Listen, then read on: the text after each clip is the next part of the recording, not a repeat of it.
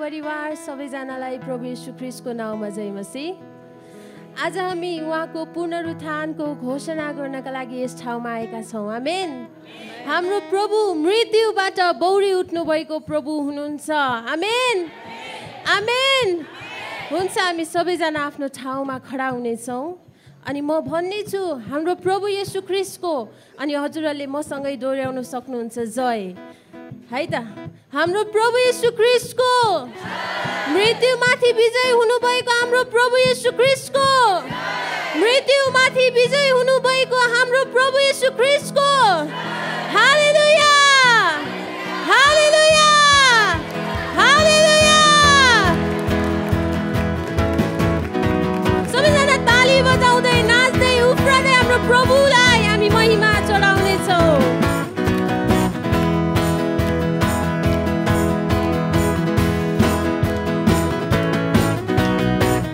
उत्सव मनाऊ, यीशुको उत्सव मनाऊ, उत्सव मनाऊ, यीशुको उत्सव मनाऊ। चर्को स्वरमा उत्सव मनाऊ, यीशुको उत्सव मनाऊ, उत्सव मनाऊ, यीशुको उत्सव मनाऊ। फेरि भनौँ, उत्सव मनाऊ, उत्सव मनाऊ, यीशुको उत्सव मनाऊ, उत्सव मनाऊ, यीशुको उत्सव मनाऊ। उनी बौरी उठेका छन्, बौरी उठेका छन्, राज्य गर्छन् सदा सर्वदा।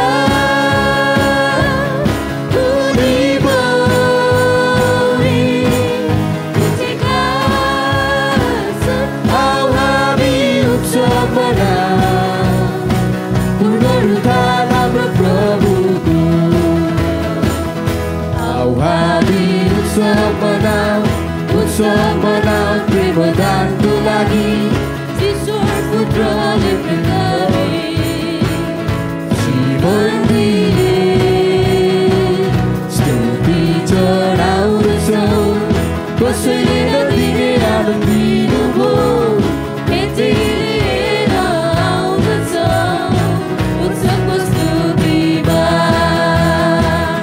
आऊ हामी उत्सव मनाऊ, उत्सव मनाऊ, उत्सव मनाउँदै गाऊ, उत्सव मनाउँदै गाऊ राजालाई। आऊ हामी उत्सव मनाऊ, उत्सव मनाऊ, उत्सव मनाउँदै गाऊ, उत्सव मनाउँदै गाऊ राजालाई। उत्सव मनाऊ, उत्सव मनाऊ, यीशुको उत्सव मनाऊ, उत्सव मनाऊ, यीशुको उत्सव मनाऊ, उत्सव मनाऊ, यीशुको उत्सव मनाऊ,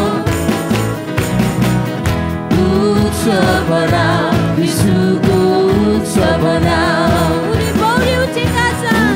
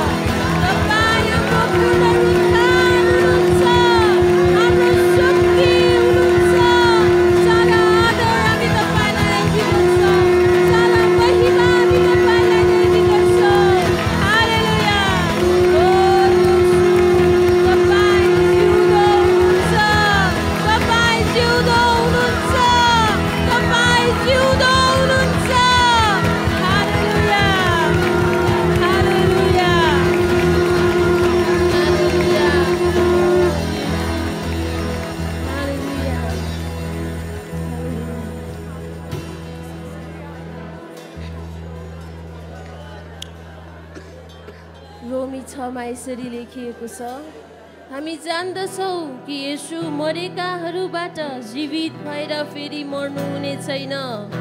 अब उसो उहाँमाथि मृत्युको राज्य हुँदैन। जुन मृत्युमा उहाँ मर्नुभयो त्यो पापको लागि सदाको लागि एकैपल्ट मर्नुभयो, तर जुन जीवनमा उहाँ जिउनुहुन्छ त्यो परमेश्वरको निम्ति जिउनुहुन्छ। हालेलुया! येशू सदा सर्वदाको लागि जीवित हुनुहुन्छ। हालेलुया! हालेलुया! उहाँ शक्तिशाली हुनुहुन्छ। हालेलुया!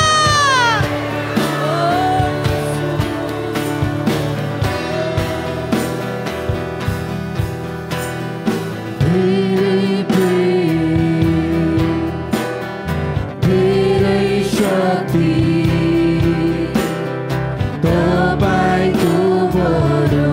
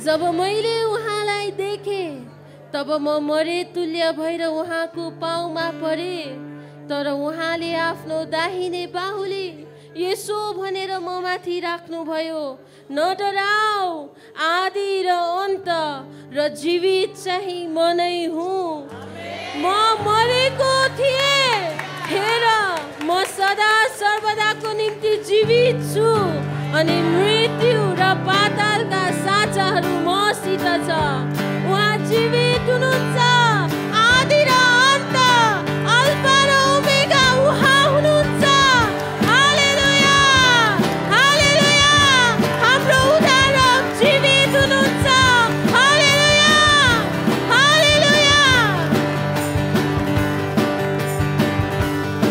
हामी ताली बजाउँदै यो कोरस गाउँदैछौँ तपाईँ मेरो परमेश्वर सधैँ राज्य गर्नुहुन्छ तपाईँ मेरो परमेश्वर सधैँ राज्य गर्नुहुन्छ शैतानको शिरको चाहिँ तपाईँको जय भएको छ शैतानको शिरको चाहिँ तपाईँको जय भएको छ मेरो सारा बलले यो घोषणा गर्नेछ मेरो सारा बलले यो घोषणा गर्नेछ मेरो उद्धारक जीवित हुनुहुन्छ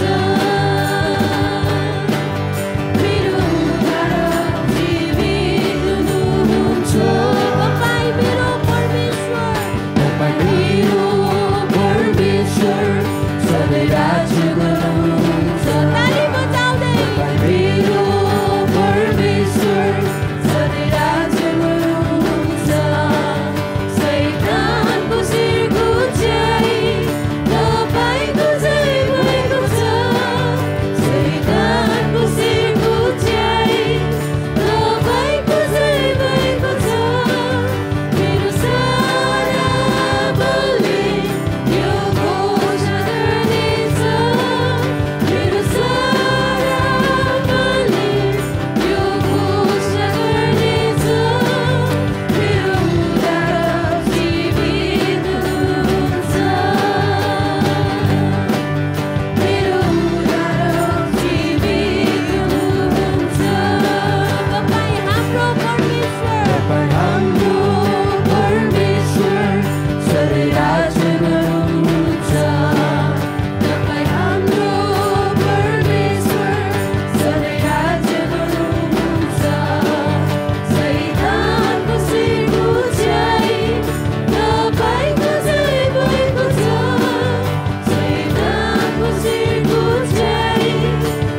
तपाईँको जय भएको छ हाम्रो सारा बलले यो घोषणा गर्नेछ हाम्रो सारा बलले यो घोषणा गर्नेछ हाम्रो उद्धारक जीवित हुनुहुन्छ हाम्रो उद्धारक जीवित हुनुहुन्छ हाम्रो उद्धारक जीवित हुनुहुन्छ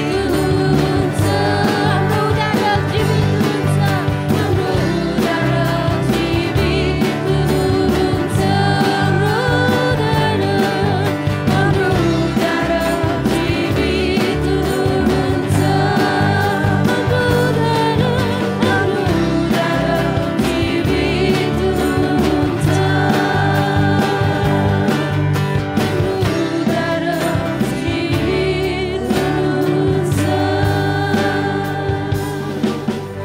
हाम्रो उद्धारक जीवित हुनुहुन्छ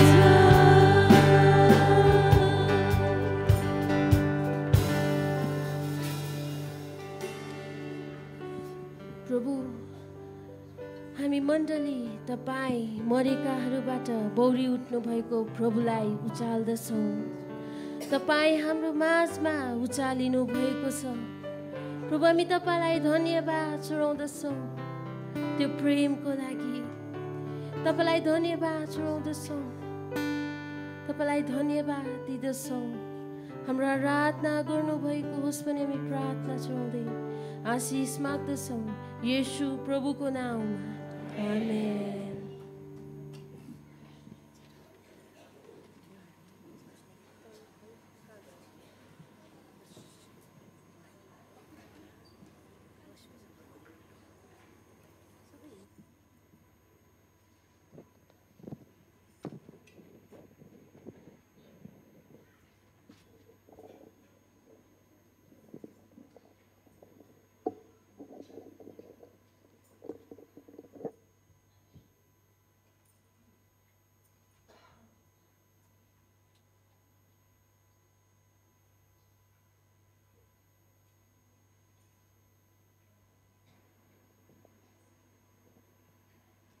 हेलो, तपाईँ हाम्रो परमेश्वर सधैँ राज्य गर्नुहुन्छ। शैतानको शिर कुल्चाएर प्रभु येशूको जय भएको छ। क्वायर टिमलाई धेरै धेरै धन्यवाद दिन्दछौँ किनभने उहाँले आज हाम्रो परमेश्वर पुनरुत्थान हुनुभएको परमेश्वरको नजिकमा ल्याएर छोड्नुभयो।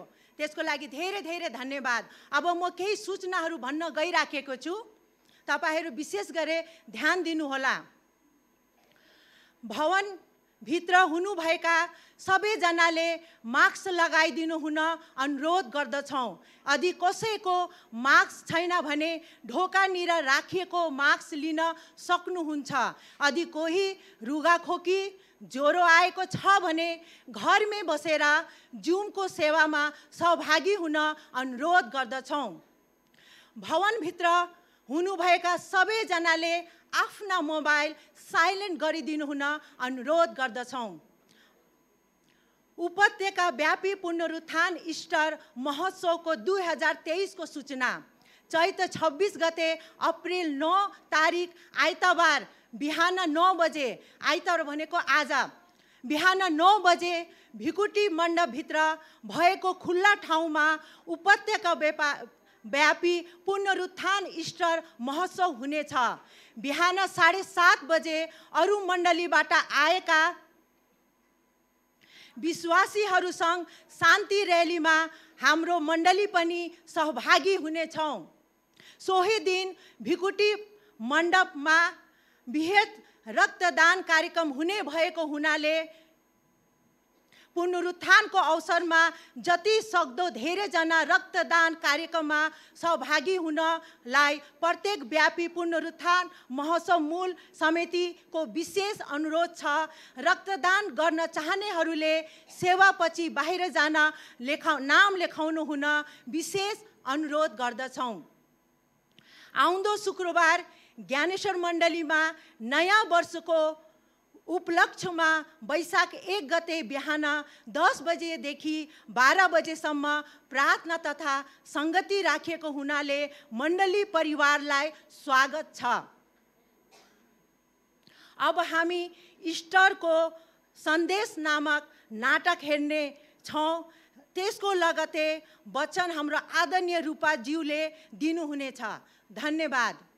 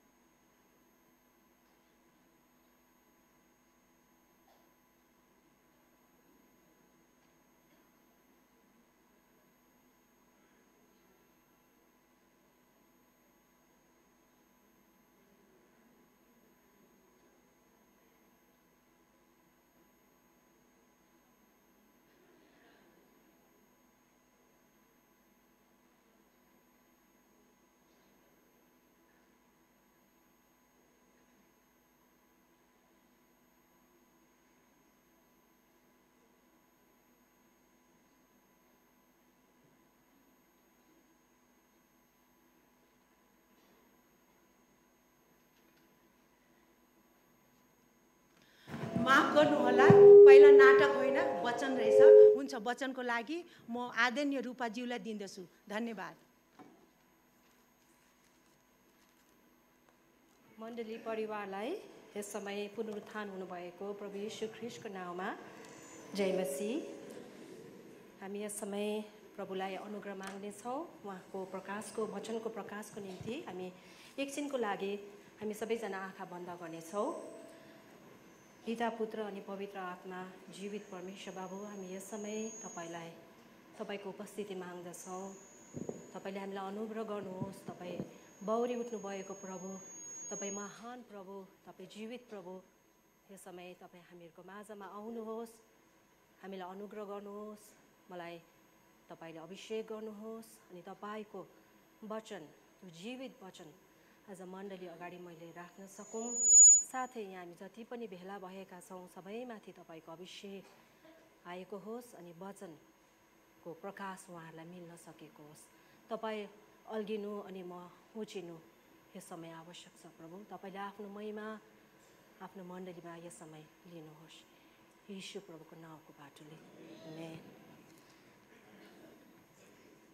हामीलाई यो वचन पछाडि हाम्रो जवान छोराछोरीहरूले यूहन्ना 20 अध्यायको 1 देखि 18 सम्मको उहाँहरूले नाटक पेश गर्नुहुनेछ।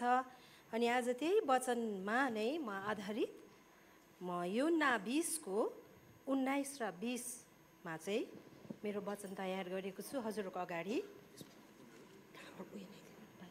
मिलाइदिनु काम छ होला कि मिलाइदिनु।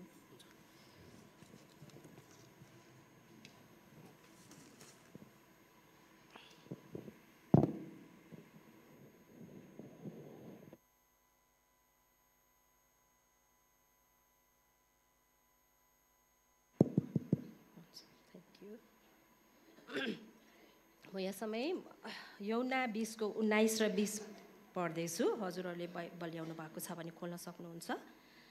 येशू चेलाहरू कहाँ देखा पर्नु भएको यसको शीर्षक चाहिँ छ। अनि येशू चाहिँ यो समय चाहिँ पुनरुत्थान भइसक्नु भएपछि चाहिँ चेलाहरूसँग देखा पर्नु भएको हो। अनि 19ले भन्दछ, त्यही दिन अर्थात् हप्ताको पहिलो दिनको साँझ जब यहुदीहरूको डरले चेलाहरू ढोकाहरू बन्द गरेर भित्र बसेका थिए, येशू आएर तिनीहरूका माझमा उभिनुभयो र तिनीहरूलाई भन्नुभयो, तिमीहरूलाई शान्ति। अनि आज यो शब्दलाई हामीले रेखा या घेरो लाउन सक्छौँ वचनमा। अनि शान्ति चाहिँ एकदमै ठुलो यसको रहस्य छ। अनि 20ले भन्दछ, यति भनेर उहाँले तिनीहरूलाई आफ्ना हात र कोखा पनि देखाउनु भयो। प्रभुलाई देखेर चेलाहरू अति खुसी भए। अनि आज विशेष मेरो वचन चाहिँ 19 मा आधारित तिमीहरूलाई शान्ति। अनि आज प्रभुको पुनरुत्थान चाहिँ प्रभुको 4 जना चेलाहरू जो प्रभुसँगै हिँड्नुहुन्थ्यो, उहाँसँग खानुहुन्थ्यो, प्रभुसँग समय बिताउनु भएको थियो, प्रभुको हरेक आश्चर्य कर्ममा उहाँहरू सहभागी हुनुभएको थियो। उहाँहरू 4 जना चेलाहरू मत्ती, मर्कुस, लुका, यूहन्नाले चाहिँ प्रभुको पुनरुत्थानको बारेमा बयान गर्नुभएको छ अनि लेख्नु भएको छ। अनि यसैमा आधारित चाहिँ मत्ती उहाँको चेला, जसले चाहिँ मत्तीको सुसमाचार 28 को 9 मा चाहिँ उहाँले जब प्रभु येशूले पुनरुत्थान बाद मरियम मग्दलिनी अनि प्रभुकी आमा मरियम अनि सलोमीलाई भेट्नुभयो, तब प्रभुले शान्ति भनेर भन्नुभएको छ भने लुकाले पनि 24 को 36 मा चाहिँ येशू चेलाहरू कहाँ देखा पर्नु भएको भनेर नै उहाँले भन्नुभएको छ। अनि त्यति बेला तिनीहरूले यी कुरा गर्दा गर्दै येशू तिनीहरूका बीचमा खडा हुनुभयो र भन्नुभयो, तिमीहरूलाई शान्ति होस् भनेर चाहिँ प्रभुले चेलाहरूलाई भन्नुभएको छ भन्ने आज मर्कुसले चाहिँ यो विषयमा खासै चाहिँ शान्ति भनेर चाहिँ उहाँले भन्नुभएको छैन। अनि आज यो सबै कुराले चाहिँ हामी के बुझ्न सक्छौँ कि प्रभु पुनरुत्थान हुनु भएपछि जोसँग देखा पर्नुभयो सबैलाई प्रभुले शान्ति शान्ति शान्ति भन्दै जानुभयो।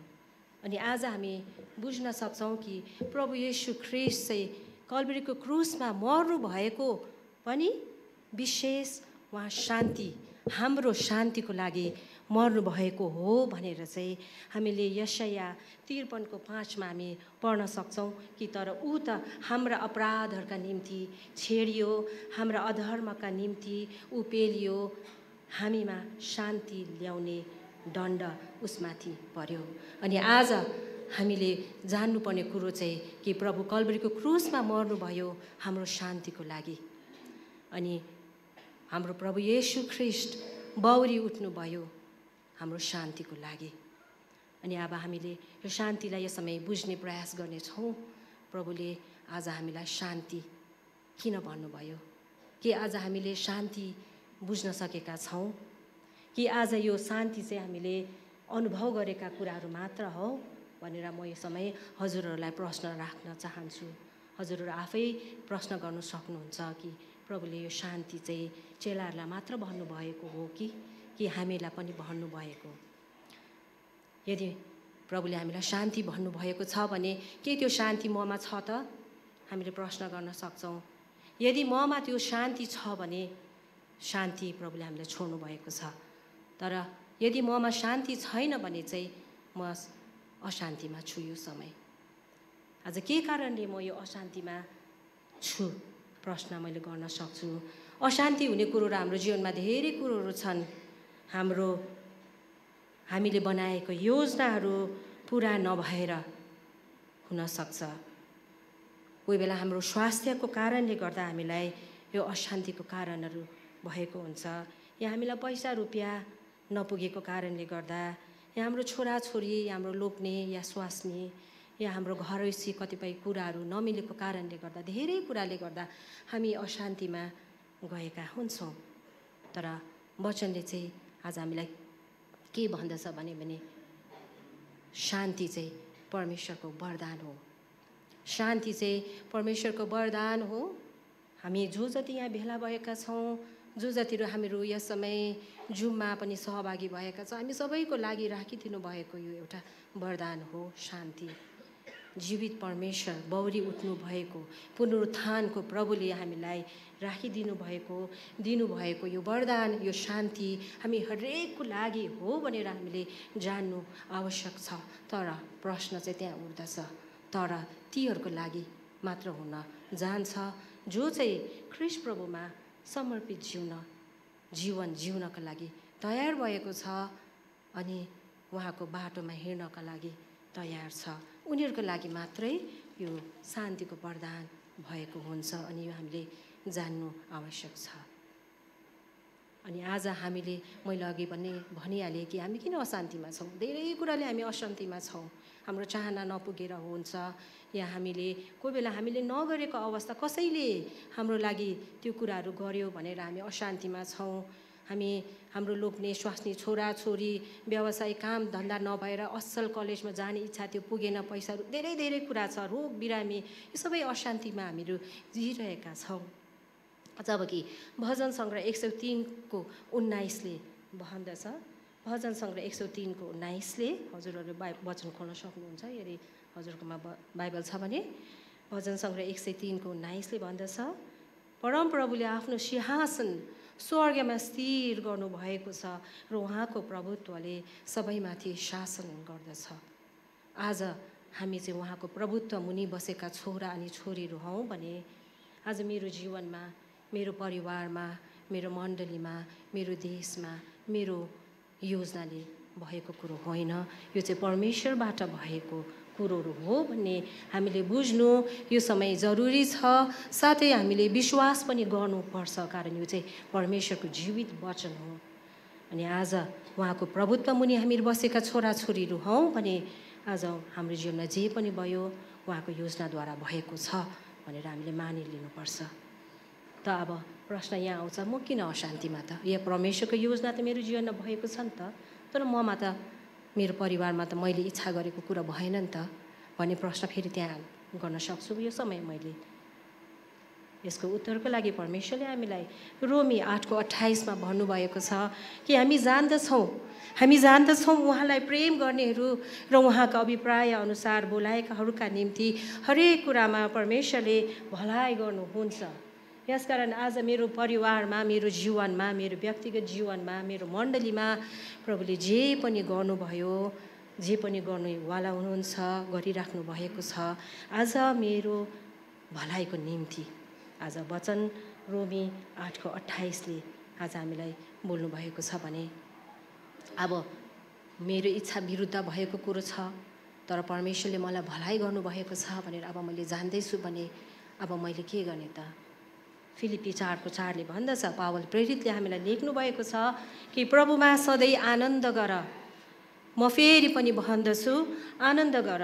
अनि आज पावल प्रेरितले हामीलाई सबै हामी मण्डलीलाई आग्रह गर्नुहुन्छ कि तिमीले इच्छा गरेको, चाहना गरेको कुरा तिम्रो जीवनमा भएको छैन, तरै पनि परमेश्वरले तिमीलाई भलाइ गर्नुभएको छ भनेर तिमीले जान्नु आवश्यक छ।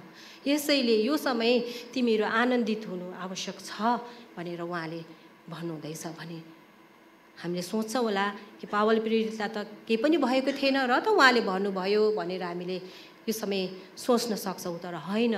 यो समय चाहिँ पावल प्रेरित झ्यालखानको अवस्थामा हुँदा फिलिपीको मण्डलीलाई लेख्नु भएको अवस्था हो।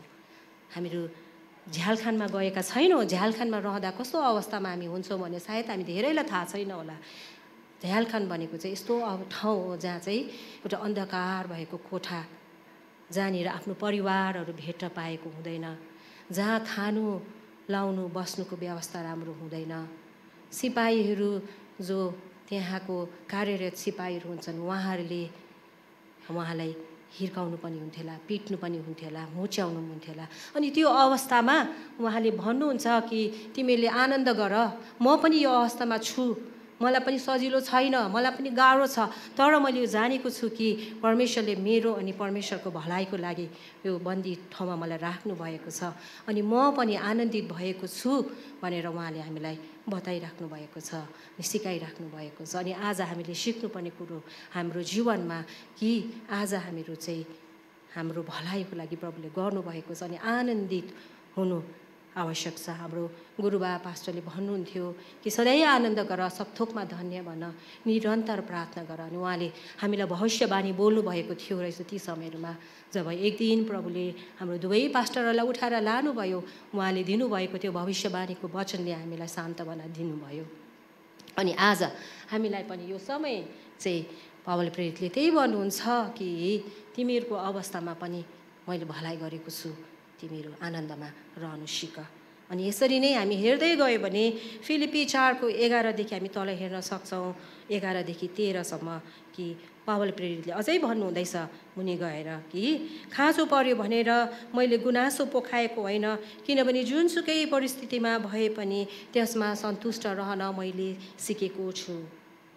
12ले भन्छ, कसरी होचिन र कसरी बढ्न म जान्दछु, परिपूर्णतामा होस् वा भोक प्यासमा होस्, प्रशस्ततामा होस् वा अभावमा होस्, सबै परिस्थितिमा सन्तुष्ट रहन मैले रहस्य सिकेको छु। अनि आज पावल प्रेरित हर समय उहाँ सन्तुष्ट रहन चाहिँ सिक्नु भएको कुरो चाहिँ आज हामीलाई उहाँले सिकाउनुहुन्छ। अनि योभन्दा शक्तिशाली कुरो उहाँले चाहिँ फिलिपी 13मा भन्नुभएको छ कि जसले मलाई शक्ति दिनुहुन्छ उहाँमा नै सबै कुरा गर्न सक्छु। अनि आज उहाँले भन्नुहुन्छ कि उहाँ सन्तुष्ट हुने, उहाँ आनन्दित हुने शक्ति चाहिँ उहाँलाई परमेश्वरबाट मिलेको छ। अनि आज हामीले पनि शक्ति चाहिँ परमेश्वरबाट पाउँदछौँ। आज हामीले संसारको शान्ति, एउटा क्षणिक शान्ति, मेरो पारिवारिक शान्ति, पैसा रुपियाँ आनन्द घुम्ने शान्ति एकदमै क्षणिक शान्ति हो, तर हाम्रो परमेश्वरबाट चाहिँ हामीले अनन्तको शान्ति पाउन सक्छौँ। यसैले आज मैले हजुरहरूको अगाडि भनिरहेको थिएँ कि शान्ति चाहिँ सबैजनाको लागि हो, यहाँ उपस्थित भएको हरेक व्यक्तिको लागि हो, तर प्रश्न चाहिँ त्यहाँ उठ्छ कि तर तीहरूको लागि हो जोहरू चाहिँ प्रभुमा समर्पित जीवन जिउनका लागि तयार छ।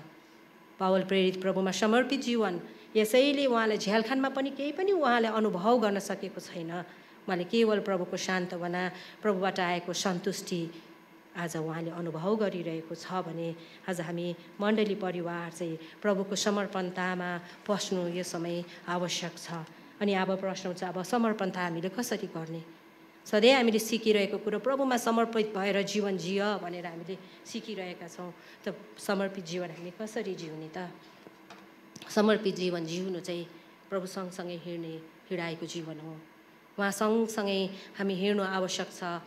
वचन पढ्ने, प्रार्थना गर्ने, जसरी मरियम मग्दलिनीले जुन दिनदेखि परमेश्वर प्रभु येशूले भेट्नुभयो, 7वटा भूतदेखि उहाँलाई छुटकारा दिनुभयो, उहाँले सधैँ प्रभुको पछि परेको स्त्री, प्रभुको सेवकाईमा आफ्नो पैसा रुपियाँहरूबाट सहायता गरेकी स्त्री, कल्भरीको क्रुसको हरेक कष्टमा सहभागी भएको स्त्री, अनि प्रभुलाई गाड्दाखेरि पनि उहाँ चिहानमा हेरिरहेको स्त्री, अनि अन्तमा गएर प्रभुले उहाँलाई भेट गर्नुभयो। उहाँको दुःखद अवस्थामा, उहाँ रोइरहेको अवस्थामा प्रभुले उहाँलाई शान्ति भन्नुभयो। अनि आज त्यो शान्ति चाहिँ परमेश्वरबाट मिलेको शान्ति हो। अनि आज हामीलाई पनि हामीले गर्नुपर्ने जीवन पनि यही हो कि आज ख्रीष्ट प्रभुमा हामी समर्पित, आज हामीले वचन पढ्ने, प्रार्थना गर्ने, अनि वचन आज्ञाकारितासम्म हामीले जिउनु हाम्रो जीवनमा आवश्यक छ। जब हामीले हाम्रो यहाँ पुलपिटबाट हाम्रा अगुवाहरूले वचनहरू दिनुहुन्छ, त्यो वचन चाहिँ हाम्रो भलाइको लागि हो भनेर जानेर आज हामीले आज्ञाकारी भएर त्यो वचन पालन गर्नुपर्छ।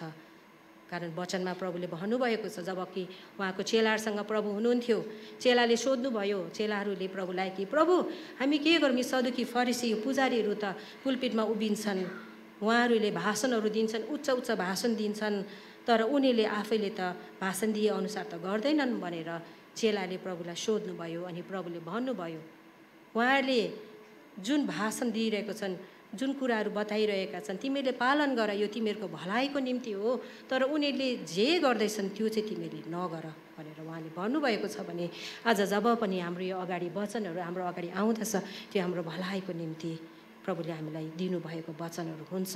अनि हामीले आज्ञाकारी हुनु आवश्यक छ। जब हामी प्रभु येशूमा आज्ञाकारी हुन्छौँ, तब यसरी नै हामी प्रभुमा समर्पित जीवन जिउँदै गरेका हुन्छौँ। अनि एक्कासी हाम्रो जीवनमा हुरी बतास आँधी बेरी हामीले थाहै नपाई आउँछ, तब हामीले अनुभव गर्न सक्छौँ कि परमेश्वरको वरदान शान्तिभित्र हामीले पसेको हामीले अनुभव गर्नेछौँ। त्यो चाहिँ मेरो जीवनको पनि साक्षी हो। म पनि आज त्यस्तै स्त्री हो। म पनि एउटा डरपोक स्त्री, डराउने स्त्री। मैले जे गरेँ भने पनि अहिले नै मैले नै बनाइहाल्नुपर्ने स्त्री।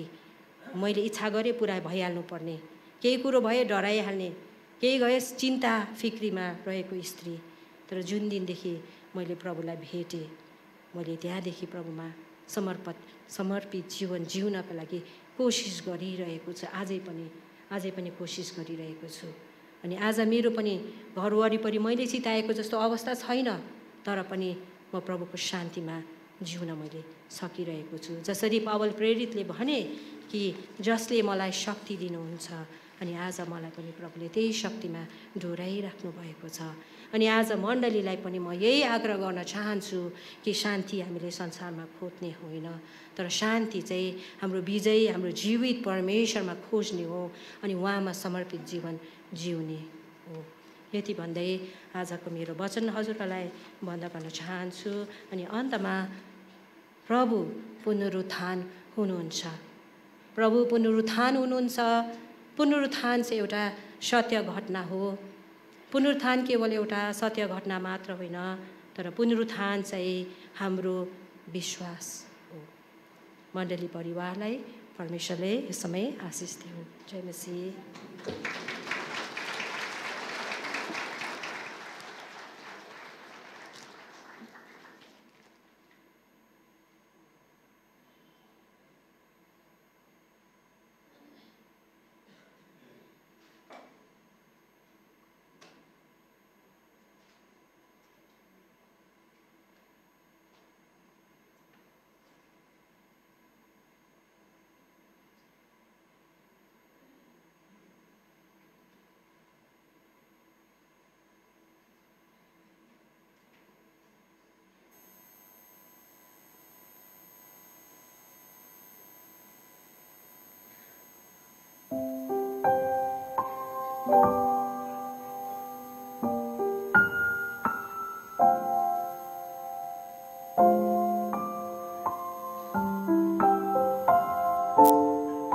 जय मसीह सबैजनालाई माफ गर्नुहोस्, बसमा आएको ट्राफिक जाम भएर अलि ढिला भए।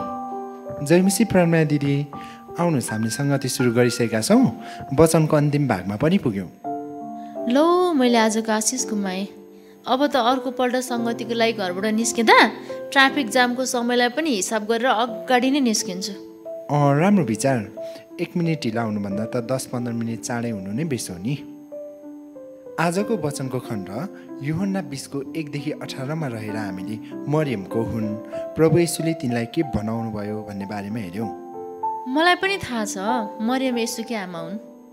हामीले आज येशूकी आमा मरियमको बारेमा होइन, मरियम मग्दलिनीको बारेमा हेरेका थियौँ। मरियम मग्दलिनी भूतात्माले सताएकी स्त्री थिइन्, जसबाट प्रभु येशूले 7वटा भूत निकाल्नु भएको थियो। प्राणमाया दिदी ढिला आउनु भए पनि उहाँमा वचनको तृष्णा छ। उहाँ फेरि नयाँ विश्वासी पनि हुनुहुन्छ। तपाईँहरूले त पाठ बुझिसक्नु भएको छ। कसैले प्राणमाया दिदीलाई वचनको सारांश बताइदिनुहुन्छ? मलाई एउटा नयाँ कुरा गर्न मन लाग्यो। हामीले सिकेका कुरालाई नाटकको रूपमा प्राणमाया दिदीलाई गरेर देखाउन। राम्रो विचार। साँच्चै यूहन्ना 20 कसले, कहिले, कहाँ, कसरी, किन लेखिएको र यसमा के छ? ओहो, प्राणमाया दिदीले त प्रश्नको ताती नै लगाउनु भएछ त। मलाई चाहिँ मनमा खुल्दुली लाग्छ अनि प्रश्न सोधिहाल्छु। घरमा पनि मलाई सबैले प्रश्न माया भन्छन् के। केही छैन, तपाईँले प्रश्न गरेको एकदम राम्रो हो। हामीले वचन अध्ययन गर्दा को, के, कहाँ, कहिले, किन, कसरी जस्ता प्रश्नहरू गरेर वचनको खण्डलाई राम्ररी अवलोकन गर्नुपर्छ। यूहन्ना 20:1-18 यूहन्नाले लेखेका हुन्। यसमा पात्रहरू मरियम मग्दलिनी, पत्रुस, यूहन्ना, स्वर्गदूत अनि येशू रहेका छन्। कहाँ, कहिले र के को उत्तर म दिन्छु है। यो घटना यरुसलेममा 2000 वर्ष अगाडि येशू जीवित भई उठ्नु भएपछिको घटना हो। यो रितो चिहान र येशू मरियम मग्दलिनी कहाँ देखा पर्नु भएको बारेमा छ।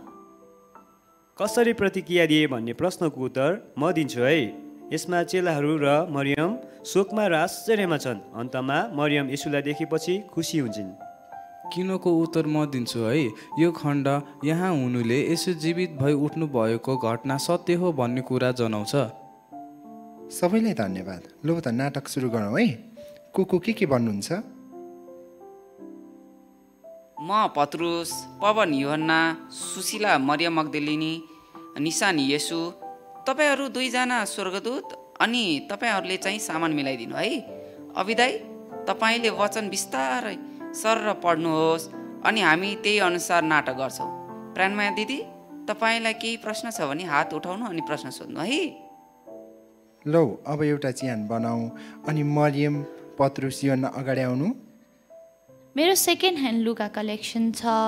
नाटक गर्दा तपाईँहरूलाई केही कपडा चाहिएमा लिन सक्नुहुन्छ है। भइहाल्छ नि, झनै राम्रो भयो।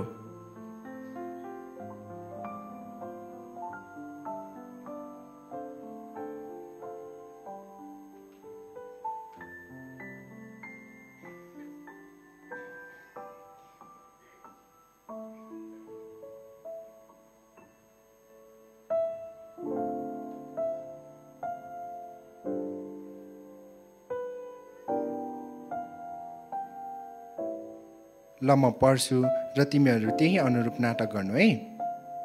हप्ताको पहिलो दिन बिहान अँध्यारो सधैँ मरियम मग्दलिनी चिहानमा आइन् र तिनले ढुङ्गा चिहानबाट हटाइएको देखिन्। तिनी सिमोन पत्रुस र येशूले माया गर्नुहुने अर्को चेला कहाँ दगुरेर गइन् र तिनीहरूलाई भनिन्, तिनीहरूले प्रभुलाई चिहानबाट बाहिर लगेछन् र उहाँलाई कहाँ राखेका छन् हामी जान्दैनौँ। तब पत्रुस र अर्को चेला बाहिर निस्केर चिहानतिर गए। ती दुवै सँगसँगै दगुरे, तर अर्को चेला पत्रुसलाई उछिनेर चिहानमा अगाडि आइपुग्यो। सुन्नुहोस् न, यो येशूलाई माया गर्ने अर्को चेला को हो? अनि ती 2 चेलाहरू प्रतिस्पर्धा गर्दै दगुरिरहेका थिए कि क्या हो? येशूले माया गर्ने अर्को चेला भनेको यूहन्ना हो।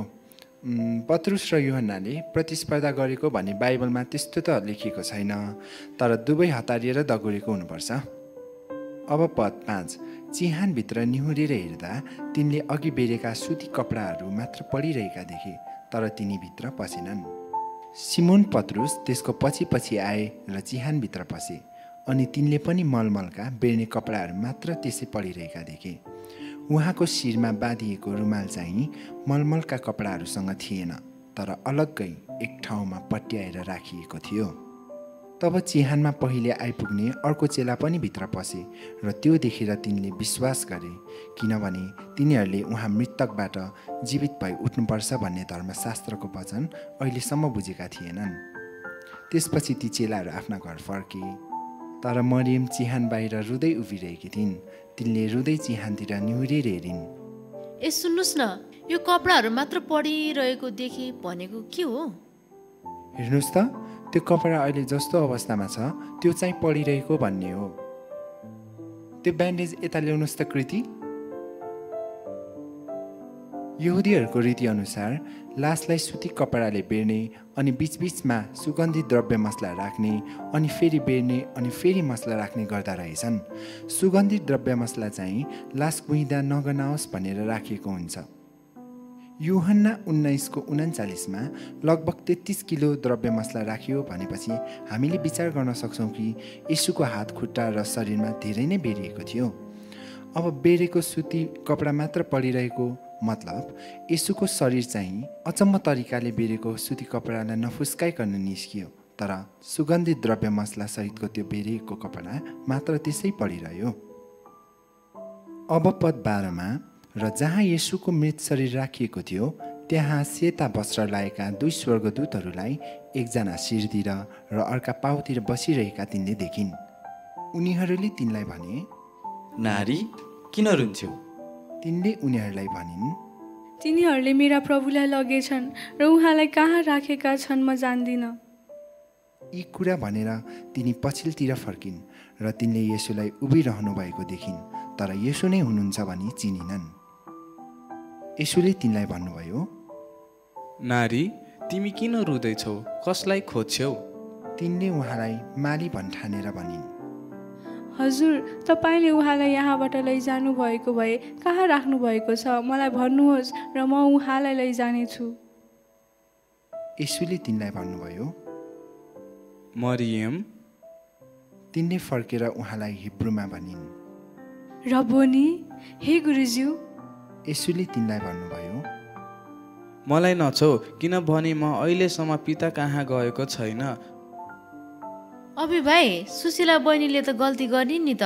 येशूले मलाई नछौ भन्नुभएको छ। सुशीलाले त मरियम भएर येशूलाई छोइन् नि त। हो, अघि मैले अरूहरूलाई यसबारे सिकाइसकेको थिएँ, त्यसैले उसले त्यसो गर्दैछिन्। प्राणमाया दिदी, मत्ती 28:9 के छ पढ्नुहोस् त। मत्ती 28:9 अकस्मात येशूले तिनीहरूलाई भेटेर भन्नुभयो, शान्ति। तिनीहरू नजिक आएर उहाँका पाउ पक्रेर उहाँलाई दण्डवत गरे। मत्ती 28:9 स्त्रीहरू नजिक आएर उहाँका पाउ पक्रेर उहाँलाई दण्डवत गरे भनिएको छ। बाइबलको मूल भाषामा मलाई नछोलाई जोडले नपक्र वा अङ्ग्रेजीमा डु नट क्लिन्स वा जोडले नटासिनु भन्ने हुन्छ। यसबाट हामी अनुमान गर्न सक्छौँ कि जब मरियमले येशूलाई चिनिन् तब तिनले येशूलाई जोडले पक्रिन्, त्यसैले येशूले त्यसो भन्नुभएको हो। अब पद 17 येशूले तिनलाई भन्नुभयो, मलाई नछौ, किनभने म अहिलेसम्म पिता कहाँ गएको छैन, तर मेरा भाइहरू कहाँ गएर तिनीहरूलाई भनिदेऊ, मेरा पिता र तिमीहरूका पिता र मेरा परमेश्वर र तिमीहरूका परमेश्वर कहाँ गइरहेछु। मरियम मग्दलिनी गइन् र चेलाहरूलाई सुनाइन्, मैले प्रभुलाई देखेँ। अनि उहाँले भन्नुभएका कुरा तिनीहरूलाई तिनले भनिदिन्। यस खण्डबाट हामी थाहा गर्न सक्छौँ प्रभु येशूले पुनरुत्थान भएपछि उहाँलाई देख्ने पहिलो व्यक्तिको रूपमा एउटी स्त्रीलाई छान्नुभयो। त्यही मरियम मग्दलिनीलाई प्रभु येशूले आफ्नो साक्षी बनाउनुभयो र सुसमाचार प्रचार गर्न पठाउनुभयो। आज प्रभु येशूले पनि उहाँको पुनरुत्थानको घोषणा गर्न, उहाँको साक्षी हुन अनि उहाँको सुसमाचार प्रचार गर्न हामीलाई चुन्नुभएको छ। मरियम मग्दलिनीले जसरी पुनरुत्थान हुनुभएको देखेपछि दौडेर गई चेलाहरूलाई सुसमाचार सुनाइन्। त्यसरी नै हामी पनि यो हप्ता कसै न कसैलाई सुसमाचार सुनाएर प्रभुको महिमा गर्न सक्छौँ त? प्रश्नमाया दिदी, केही प्रश्न छ? माफ गर्नुहोस् प्राणमाया दिदी। छैन, हे तपाईँले नि मलाई प्रश्नमाया दिदी भनिदिनु भएको। घरमा पनि मलाई यसरी सबैले प्रश्नमाया दिदी भन्छन्, तपाईँ पनि यही भनिदिनु भएको? लौ फेरि प्रश्न गर्नुभयो त प्राणमाया दिदीले। ल आउनुहोस् अब हामी प्रार्थना गरौँ।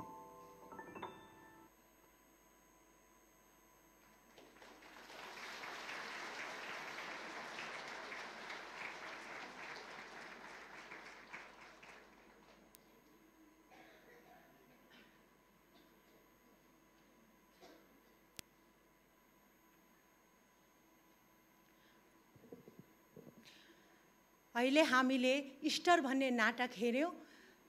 भाइ बहिनीलाई धेरै धेरै धन्यवाद र अन्तिम प्रार्थना गरिदिनको लागि हाम्रो आदरणीय गुरुबा अशोक मुखियाज्यूलाई अनुरोध गर्दछु। धन्यवाद।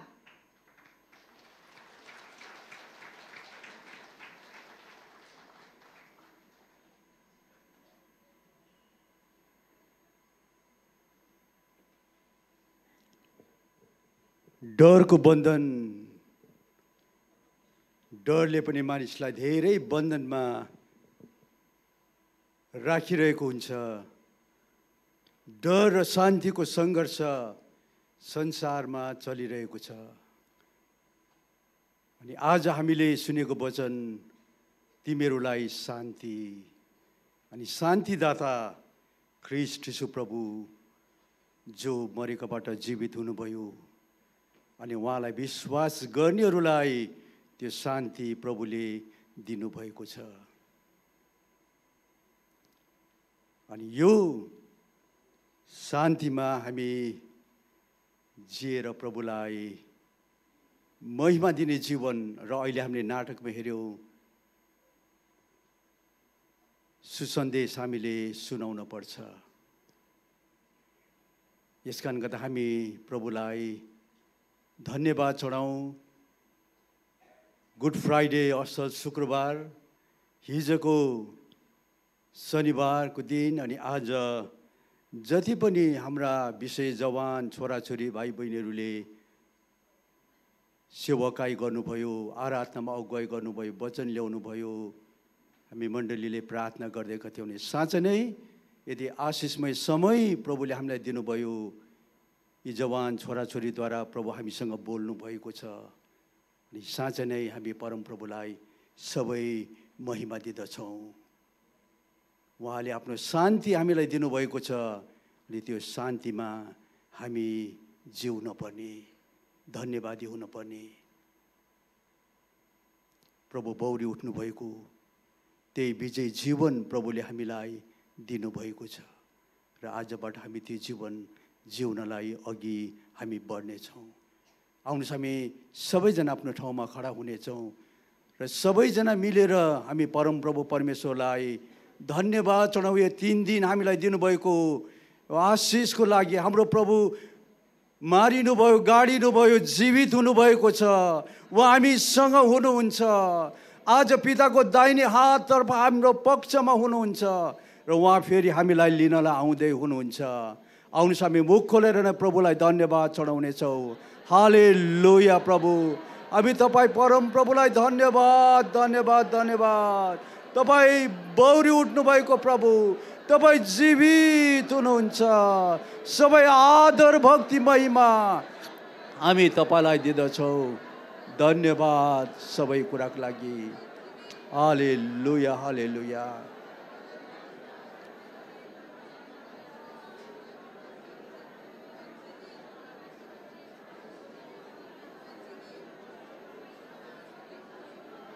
धन्यवाद धन्यवाद। तपाईँ हाम्रो लागि मारिनुभयो, तपाईँले बगाउनु भएको रगतमा हाम्रो पाप अधर्म क्षमा गरिदिनु भयो, हाम्रा श्रापहरूलाई क्रुसमा भोग्नुभयो, हाम्रो विरुद्धमा लेखिएका तमसुकहरूलाई रद्दी तुल्याइदिनु भयो। अनि तपाईँ फेरि जी उठ्नुभयो, र तपाईँमा विश्वास गर्नेहरूलाई त्यही बौरी उठाएको जीवन तपाईँले दिनुभएको छ, र यही विजय जीवन तपाईँको महिमाको लागि जिउनलाई, आजबाट जिउनलाई हामी तपाईँमा समर्पित हुँदछौँ तपाईँकै महिमाको लागि। धन्यवाद छ प्रभु, तपाईँले हामीलाई यो 3 दिन यति धेरै आशिष दिनुभयो। हाम्रो जवान छोराछोरीलाई तपाईँले हाम्रो प्रभु आशिषको कारण बनाउनु भयो। सबै कुराको महिमा हामी तपाईँलाई दिँदछौँ। धन्यवाद सबै कुराको लागि। यसपछि उता भिकुटी मण्डपमा हुने आजको यो महोत्सव पनि आशिषमय समय भएको होस्। शान्ति र्यालीमा जब जानेछौँ तपाईँको सुरक्षाको हात हामी माग्छौँ र प्रभु आजको मण्डली मिलेर गरिने यो उत्सवबाट तपाईँलाई नै महिमा भएको होस्। र प्रभु तपाईँलाई उचालेको कारणले गर्दा हाम्रा सहरका मानिसहरू, हाम्रा देशका मानिसहरू धेरैजना आउँदा दिनहरूमा तपाईँको राज्यमा आउन सकुन्, यही प्रार्थना छ। धन्यवाद सबै कुराको लागि। देखिने नदेखिने अन्धकारका कुराहरूलाई हामी बाँध्दछौँ अनि तपाईँ परमप्रभुको उपस्थिति आजको दिनमा तपाईँले राखिदिनुहोस् र आफ्नो महिमा दिनुहोस्। हाम्रो धन्यवाद ग्रहण गर्नुहोस्, बिन्ती सुनिदिनुहोस्। यसपछिको भेटघाट सबै समयहरू तपाईँको हातमा राख्दै आशिष माग्छौँ येशू प्रभुको नाउँमा, आमेन। अब प्रभु यीशु ख्रीष्टको अनुग्रह, परमेश्वर पिताको प्रेम अनि पवित्र आत्माको सङ्गति हामी एकजनासँग आज भोलि नि सदा सर्वदा भइरहन्, आमेन। सबैलाई जय मसीह, ह्याप्पी इस्टर। अब हामी ढिलो नगरी